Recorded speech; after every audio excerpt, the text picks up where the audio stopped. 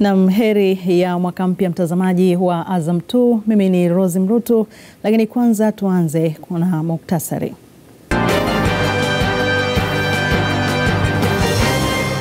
Mimi wameshawasiliana na mimi, na hakika familia ya Lissu hata Lissu mwenyewe hajui hilo, anafikiri ni wao peke yao, lakini najua. Spika Ndugai asema bado wapo pamoja katika matibabu ya Lissu, wangojea taratibu zikamilike. Kwa hata leo tunachoweza kukubaliana kwamba tunazungumza, lakini 50 hatuna. Wafanyabiashara Kigoma waendelea kugomea ongezeko la kodi.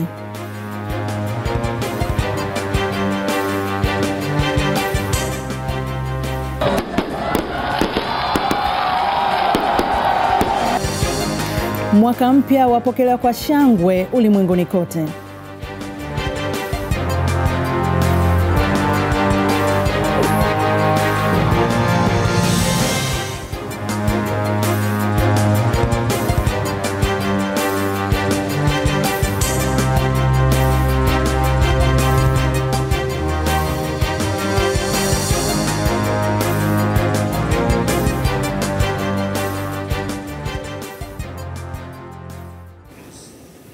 Na moja kwa moja tunaanza taarifa yetu ya habari ikiwa ni mwaka 2018 huu. Sherehe za mwaka mpya zimefanyika katika maeneo mbalimbali duniani ambapo kila nchi ilishuhudia tukio hilo kwa aina yake, huku Zimbabwe ikishuhudia mwaka mpya kwa mara ya kwanza bila uongozi wa Mugabe. Tupate taarifa kamili kutoka kwa Rehema Salim.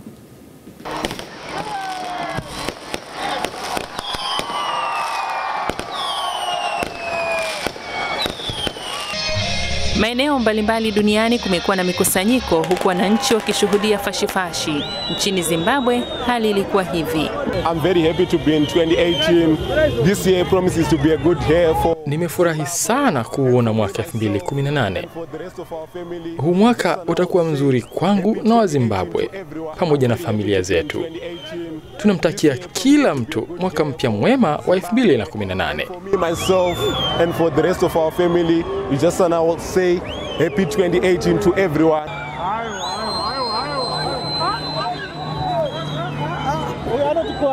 We are so excited to be in this year 2018. Tuna shauku kubwa ya kuona mwaka 2018 na tunategemea kuwa utakuwa mwaka mzuri na wenye mafanikio kwa Zimbabwe. Zimbabwe is together as a nation. Nchini Tanzania, eneo la Fumba huko visiwani Zanzibar, shamra zilikuwa za aina yake ambapo wakazi wa visiwani humo wakishuhudia fashifashi za aina yake.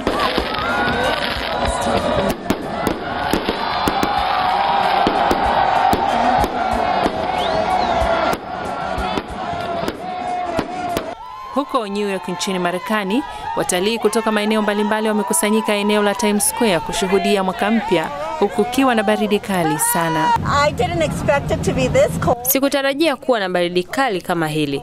Najua kulikuwa na baridi, lakini sio kiasi hiki. Huko Karachi, Pakistani, wananchi wa eneo hilo wamesherehekea mwaka mpya kwa kufyatua fashifashi.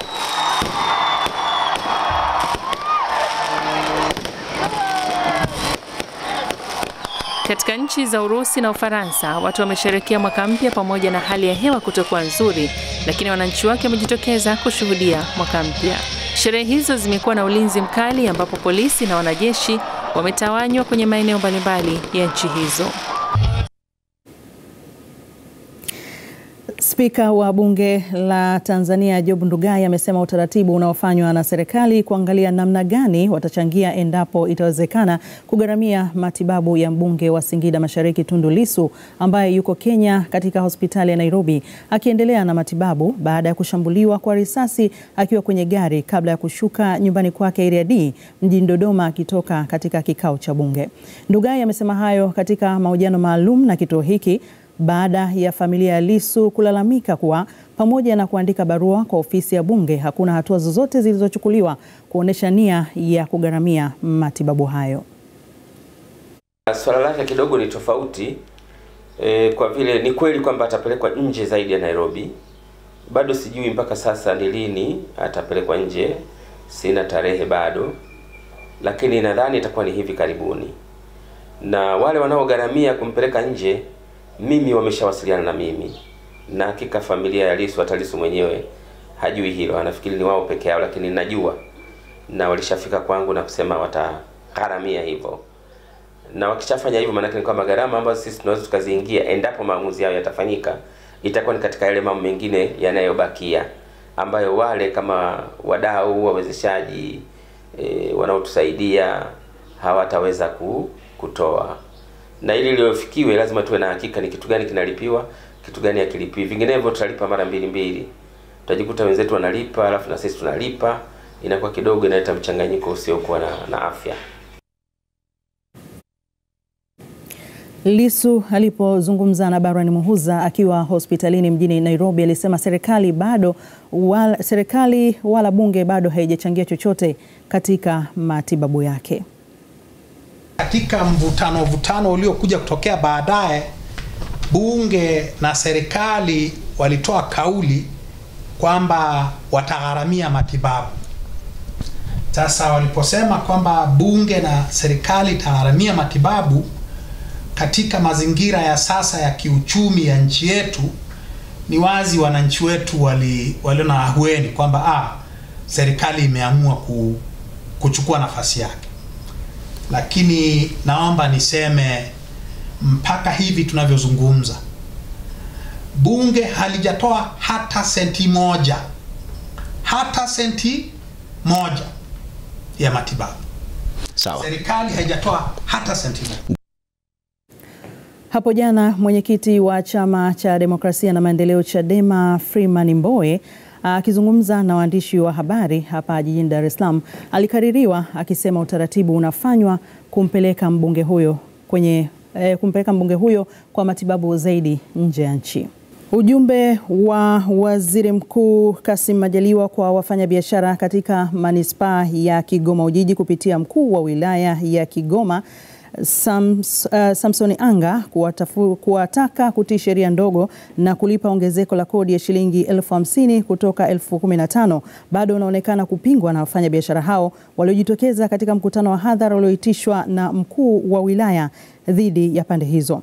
Hata hivyo, mkuu wa wilaya amepiga marufuku manispaa kutofunga tena maduka kama shinikizo kwa wafanyabiashara kulipa kodi hiyo.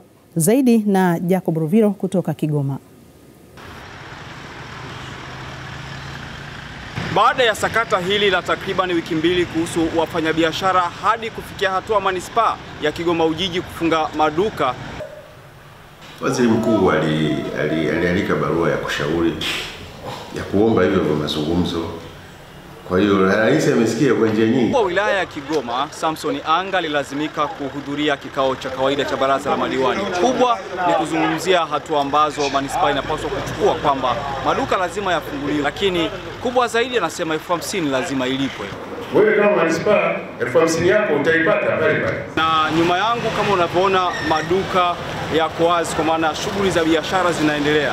Tukapokea taarifa kutoka kwa mkuu wa wilaya na mkurugenzi kuwa tufungue maduka.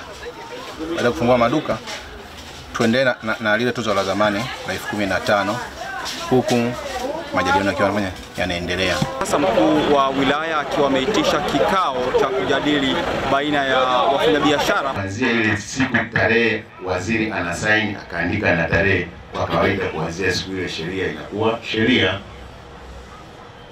Na kiutaratibu wewe fuata sheria wakati unapeleka malalamiko yako. Hayo mnayolalamikia hata ndani ya miezi mitatu yanaweza yakawa yamefanywa kazi. Lakini msimamo wa wafanyabiashara ni kitu kulipa. Mlipe hiyo 50,000, hakuna namna. Nasema sisi 50 hatuna, ndio maana walikuja wakafunga. Kwa hata leo tunachoweza kukubaliana kwamba tunazungumza, lakini 50,000 hatuna. Japo pia msimamo wa manispaa ni kuhakikisha 50,000 inalipwa. Sio mazungumzo ya kupunguza kiasi.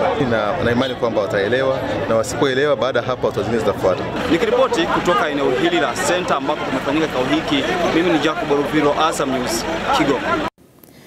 Watu takriban 12 wameripotiwa kufa katika maandamano ya vurugu zinazoendelea nchini Iran baada ya jaribio la waandamanaji hao kuvamia vituo vya polisi na kambi ya jeshi. Maandamano hayo yalianza Alhamisi juu ya masuala ya uchumi na kuenea nchi nzima.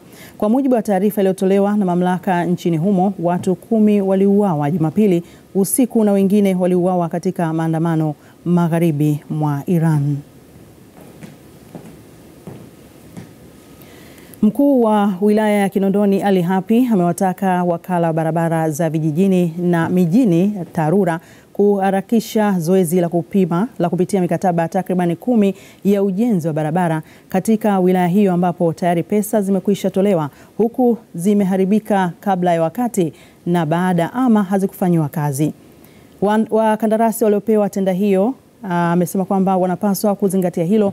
Ali Hapi amezungumza hayo wakati akikagua ujenzi wa baadhi ya barabara ambazo zimeanza kufanyiwa marekebisho katika wilaya hiyo ikiwemo ya Magomeni, Tour Drive na barabara ya CCBRT. Ya zamani ambayo ina mapungufu, ina shida mbalimbali ambayo wataalamu wetu wa TARURA wanaendelea kuipitia kujua mikataba ile shida ilikuwa ni nini, kwa nini barabara zile hazikuisha, na kama kuna fedha walilipwa wakandarasi, je, walilipwa kwa mujibu wa taratibu sahihi na kama walifanya hiyo kazi. Sababu huwezi kuchukua kazi mbovu ukaanza kuifanya bila kujua yule aliyepewa alikuwa na mkataba gani na alikwama wapi. Kuna barabara ya Masjid Kuba, kuna barabara ya Mabatini. Hizi ni sehemu ya barabara ambazo zina fall kwenye zile barabara 10 ambazo mikataba yake inapitiwa. Kwa ujumla manispaa nzima ina mashimo ni mengi, yana karibu kilomita 22,000. Ukinyambua ni karibu kilomita 2.5 za barabara ya kawaida. Hayo ni mashimo tu. Na kwa kuwa barabara zetu hazikufanywa matengenezo kwa muda mrefu, yani tunazungumzia miaka 3 iliyopita. Kwa hiyo hali ni mbaya. Pesa za kufanyia kazi hizi tunazo, lakini zinatekelezwa kwa awamu kulingana na taratibu za manunuzi. Kwa hiyo tunaamini kwamba hadi mwaka huu unapofika mwezi wa 3 angalau 80% ya mashimo yote yatakuwa yamezibwa na barabara zitakuwa zinapitika vizuri. Serikali imefafanua kuhusiana na taarifa za kufungwa kwa mgodi wa dhahabu wa Buzwagi wilayani Kahama mkoani Shinyanga unaomilikiwa na kampuni ya Acacia na kusema kwamba kufungwa kwake ni jambo la kawaida na hakuna athari yoyote kubwa kwa taifa. Steven Wanganyi anaripoti kutoka Shinyanga. Stanislaus Nyongo ni naibu waziri wa madini. Anatoa ufafanuzi huo katika ziara yake ya kikazi mkoani Shinyanga ambapo anasema ufungwaji huo ni taratibu za kawaida pamoja na kwamba patakuwepo na athari za kupungua kwa pato la taifa. Mgodi kufungwa ni moja ya taratibu za migodi. Kwa hiyo tusikitike kwamba eti wanafunga kwa sababu sisi sasa tunakwenda kusimamia sekta ya madini kwamba kufunga mgodi labda ni kwetu sisi ni janga. Hapana. Hii ni taratibu ya kawaida. Watanzania waelewe kwamba kufungua mgodi na kufunga mgodi ni sehemu ya uchimbaji. Hawa wanafunga, lakini tunaendelea kukaribisha wapya ambao nao watafungua na kuna siku na wao wataendelea kufunga. Hata hivyo anatoa maelekezo ya serikali kwa mgodi huo kuwasaidia wafanyakazi watakaoachishwa kazi jinsi ya kuanza maisha mapya na wachimbaji wadogo kuendeleza shughuli zao za uchimbaji wa madini. Ili kusudi wapate taarifa za kijiolojia kutoka maeneo haya na waweze kuchimba na wao waweze kujipatia kipato, lakini vile vile vikundi hivi vitaendelea kulipa kodi, vitaendelea kulipa service levy kwenye halmashauri yetu na mzunguko wa fedha utaendelea kuwepo katika maeneo haya. Awali baadhi ya wachimbaji wadogo walimuomba naibu waziri aangalie uwezekano wa kuwahimiza wawekezaji wakubwa waone umuhimu wa kuwasaidia. Ione sasa umuhimu wa kutupa elimu ya uchimbaji iliyo sahihi, vifaa vya uchimbaji vya kisasa, ikibidi sasa na masoko tuweze kuyapata katika hali ambayo tunayoweza kuyafikia. Shughuli za uchimbaji katika mgodi huu wa Buzwagi unaomilikiwa na Acacia zimesimama.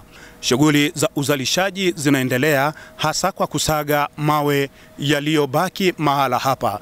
Shughuli za kufunga mgodi zitafikiwa mwaka 2020. Steven Wanganyi, Azam News. Na bado naendelea kuwa nami hapa Azam 2. Mimi ni Rose Mruto, nitarudi muda mfupi ujao.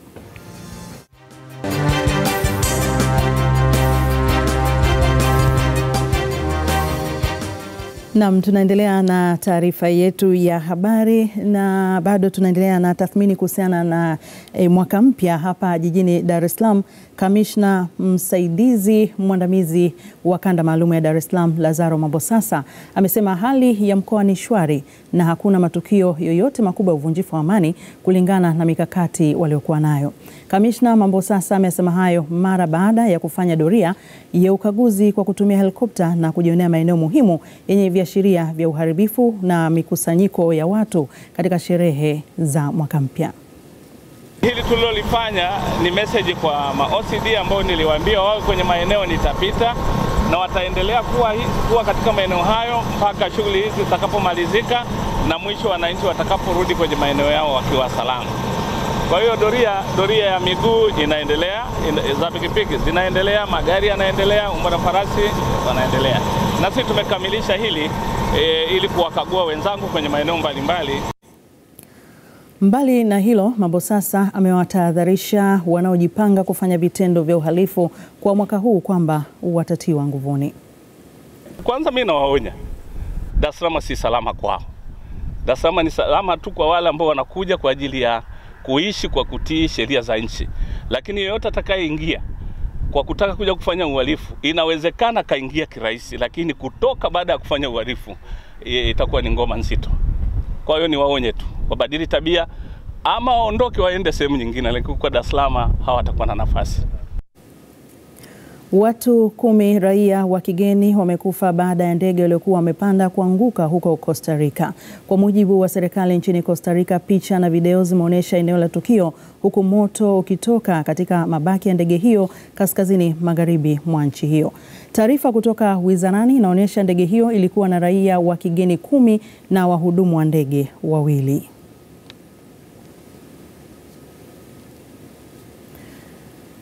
Wachimbaji wadogo katika kijiji na kata ya Ramugasa iliyopo wilayani Geita wamelalamikia jeshi la zimamoto mkoani humo kwa kuwauzia mitungi ya kuzima moto kwa bei ya juu, huku wengine wakiuziwa bila kupewa risiti na waliochelewa kulipa walifungiwa shughuli zao hadi pale watakaponunua kifaa hicho.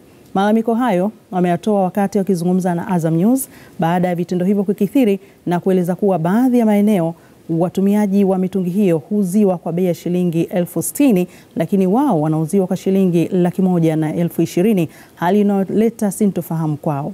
Taarifa zaidi na Esther Sumira kutoka mkoani Geita.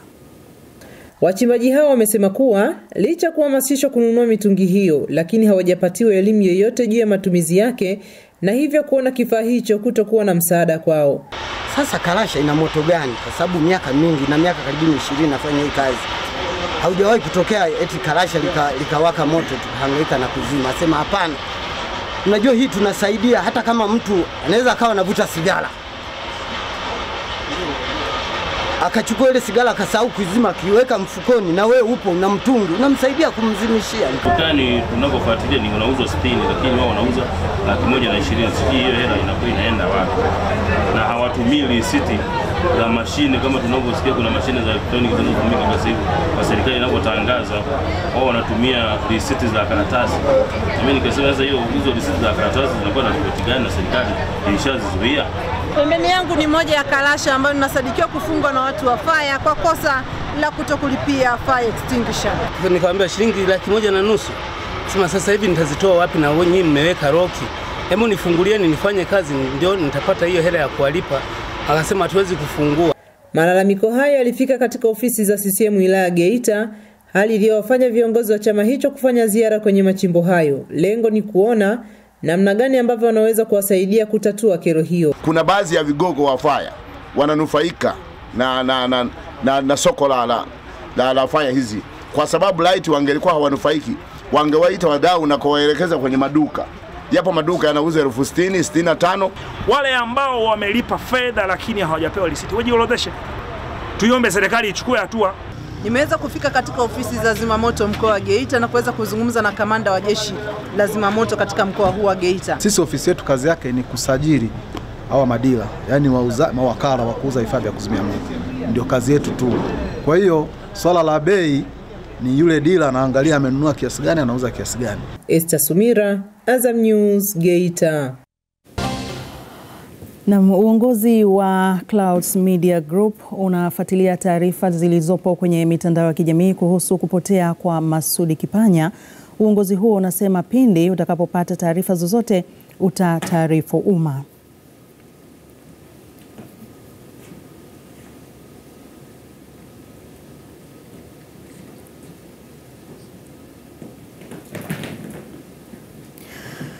Naam, katika kuhitimisha taarifa yetu usiku huu tuanze tupate kwanza muktasari kabla ya kuhitimisha taarifa yetu ya habari. Mimi wameshawasiliana na mimi na hakika familia ya Lissu hata Lissu mwenyewe hajui hilo, anafikiri ni wao peke yao, lakini najua. Spika Ndugai asema bado wapo pamoja katika matibabu ya Lissu, wangojea taratibu zikamilike. Kwa hata leo tunachokwenda kukubaliana kwamba tunazungumza, lakini 50 hatuna. Wafanya biashara Kigoma waendelea kugomea ongezeko la kodi.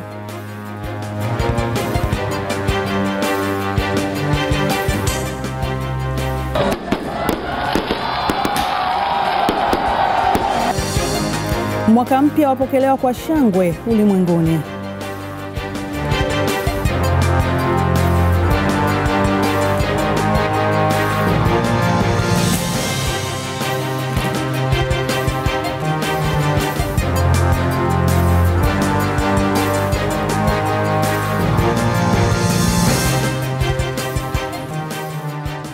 Na kwa nukta hiyo ndo nahitimisha taarifa ya habari usiku huu. Mimi ni Rozi Mrutu, nikutakie usiku mwema.